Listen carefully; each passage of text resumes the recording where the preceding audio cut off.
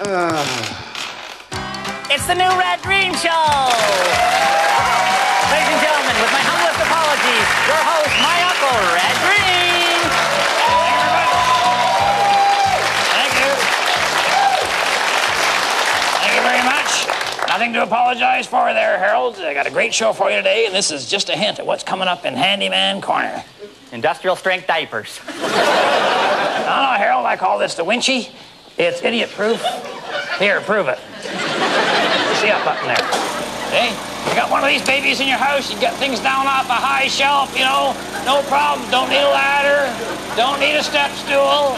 Get cheesies off the fridge. Get your hat off the antlers. Get your overserved sister-in-law down off the chandelier. Whatever it takes, you're there. All right, Harold, let me down.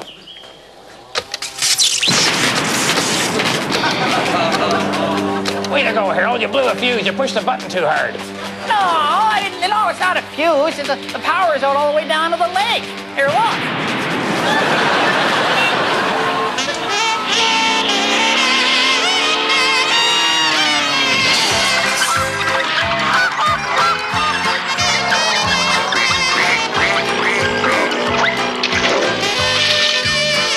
On today's show, Winston and I are going to work out a mathematical problem. Of course, Harold is of no use whatsoever, although he does make a pretty good burn up on a... You'll find out later.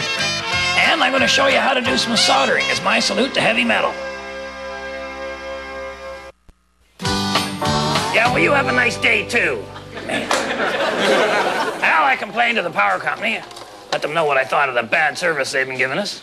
Well, maybe it has something to do with all the bad checks you've been giving them. No, it doesn't, Harold. Power is a COD business, all right? They don't get my C till I get their D.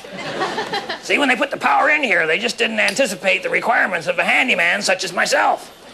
I like things that hum when you turn them on. Yeah, right. I heard they're going to put a transformer tower on the far side of Possum Lake. That ought to solve it for you. Oh, yeah. Oh, great. What? Yeah, that transformer tower is going to bring in so much electricity, we'll be bouncing checks right into the next millennium. Yeah, okay, but they're going to stick it right in the middle of Possum Park. You know, that's like right between the bog and the garbage fire. That's where all the adults sit to watch the bull races. So now we got to watch Possum Lake bull races, like cowering under this metal monstrosity. Got an idea here, Harold. Uh-oh.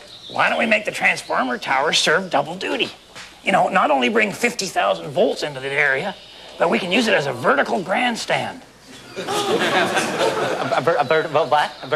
Vertical grandstand. People can sit on it, Harold. Right? That's the trouble with your generation. Huh? You got no entrepreneurial spirit. You look hard enough, Harold, you'll see an opportunity staring you right in the face. Yeah, but why does it always have a hood over its head and a size in its hand? Well, unbeknownst to me, Bill had heard about our idea for the vertical grandstand, so he got himself some of these model rockets as a way of serving refreshments up to the people sitting way up in the rafters there. Kind of a hobby thing and a space program all combined. So he's got the wires hooked up to the rocket. They start with electricity. Oh, she's falling over. She's on an angle there, Bill. Bill, she's on an angle.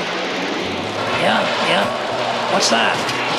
Oh, that's how that works. Now I'm in the van with a live rocket. Oh boy, it reminds me of a couple of dates I had in high school. Thank you, Bill. You've added a rocket. Bill's program is kind of like NASA. Well, not quite the same, but it rhymes. What's he doing? Oh, wait. Oh, stand back. All clear. Bill will be back a little bit later in the show with a couple more rockets and a lot more trouble. Well, here we are with Hap Shaughnessy. We're all set to play our Possum Lodge word game. What is our prize today, Hap? Red, the grand prize is a pair of ear flaps from Raymond's House of Rubber. Well, certainly a good prize. Harold, give me the word there. All right, don't look at this, Hap. I'll tell the people at home what it says. All right, and I got 30 seconds to get you to say this. All right, here we go. Somebody who makes up stories. Author. Ernest Hemingway and I. No, I wouldn't. Someone who tells falsehoods. Politician. When I was Charles de Gaulle's bodyguard. No. A person who bends the truth. Secret agent. No. I was down in Algeria. No, Hap. I know. I got it. Hap Shaughnessy, you are a... Deep sea diver, astronaut, No. sumo wrestler, inventor. Okay, inventor. Yes, okay, because you invent stories, so that makes you, Broadway playwright. What? Oh, that was years ago. I haven't written a hit musical in years. All right, Hap, say somebody says that you never were an astronaut or a sumo wrestler, you never were a playwright. That person is a... Oh, the liar. There you go. That's it. You got it. Yeah. Well, do you know the worst liar I ever met? No. Michelle Pfeiffer. She swore that she wouldn't fall for me. Said it was only going to be a sexual relationship. But oh, no. Oh, fruit, fruit, fruit, fruit, fruit. Nature's way of making things scoot. Fun to eat and fun to throw. But if you toss them, here's something to know. I had an experience down by the beach. I nailed a guy with a rotten peach. He was a full-figured man. He could really hit. So if you were predisposed to throwing peaches, I would make sure that you, first of all, remove the pit. Well, it's my idea to build this vertical grandstand. We're going to have to attach aluminum lawn chairs to the steel transmission tower. So I thought I'd take this handyman corner and show you how to bond metal to metal. I want you just to imagine that this is the transmission tower, and imagine that this is a lawn chair. All right, now what we're going to do is going to start that up one of these soldering torches. Yes, we're going to solder this whole thing together. You know, solder's a strange word. You don't pronounce the L. You just say solder. If you say solder, the clerks are going to stay away from you in droves, all right? It's called a silent L, whereas you get a word like help. You know, you want to pronounce the L there. Hep, hep, see? Nobody comes. And don't confuse the two. All right, now what you want to do is you just want to heat up the metal there. Get them both good and hot. I recommend you use a torch, but I suppose you could use a stove, or if you're real fast, you can use an explosion. All right, that's good. Now you get some of this flux, and you want to put that on there. It kind of cleans the thing there, and you can just put it on with your fingers. But I wouldn't recommend it. All right, now just get your solder, and you want to heat that up, put enough solder in there that the metals become one thing, all joined together. And don't be shy, just lay the solder in there.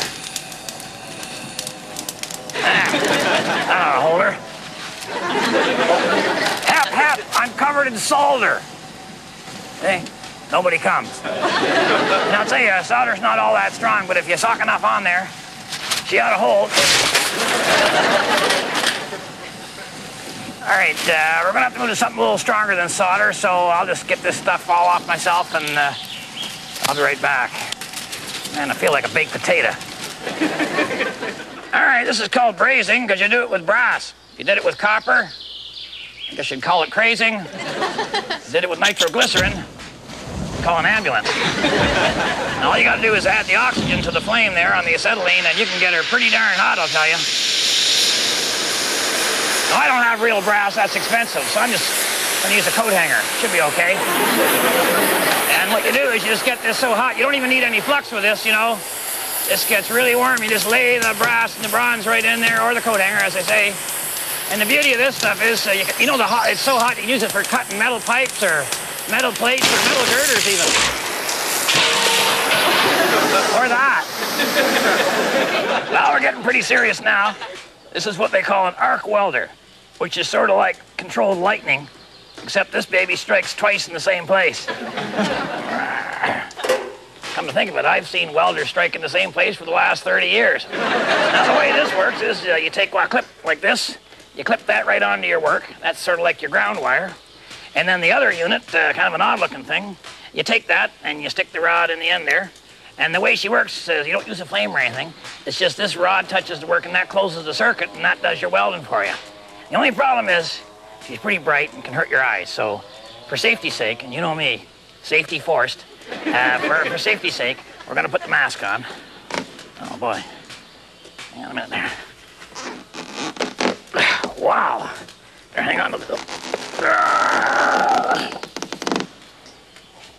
All right, now, you can't always see when you do this, but what you do is you just touch the rods of the work, and the spark will let you know what you're doing.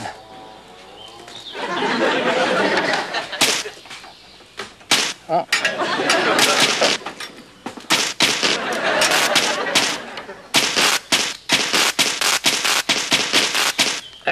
solid as a rock.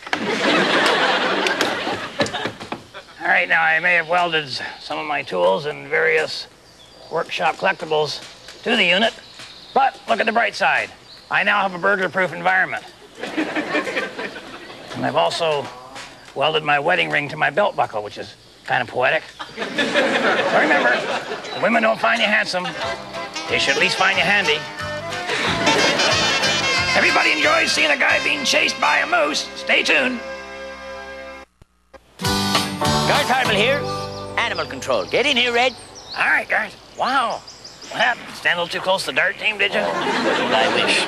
No, I was pecked by seagulls. Wow. I'll tell you, Red, that is it for me in outdoor restaurants. All right, do you have a feature for us at all today, Gert? A feature? Oh, yes. All right, today, Red, we're going to be talking about how to get rid of something a little bit larger than we usually talk about. All right. A moose. Oh, sure, with a shotgun, yeah. I'm going to pretend I didn't hear that, Red. No. All right, fine. No. What you want to do, say you got a moose hanging around your house. Well, what you want to do is get yourself a can of moose musk. Moose musk. Moose musk. All right. Now, to a male moose, this is very, very pleasant, very attractive. I know what you're talking about. Now, you take the moose musk, you take it deep into the woods. Oh, yeah. And you take the top off. Oh, Now, oh boy, look at that, huh? Now, you see, now this will attract the moose deep into the woods. Of course, boy, that's a heck of a lot of moose musk there. oh man, there's enough hormones there to start a lift bridge, I say. Right there. Well, of course, you don't need to use anywhere near this amount of moose musk. Tiny little bit will do. Boy, that much moose musk, I think that would probably attract... Looks like about 25 to 30 to me. Yeah, probably at least 25 to 30. Of course, that much moose musk is going to drive a moose absolutely crazy. Sensory overload. Oh, boy. Another super day. Run, Harold! Don't you pass me, Harold!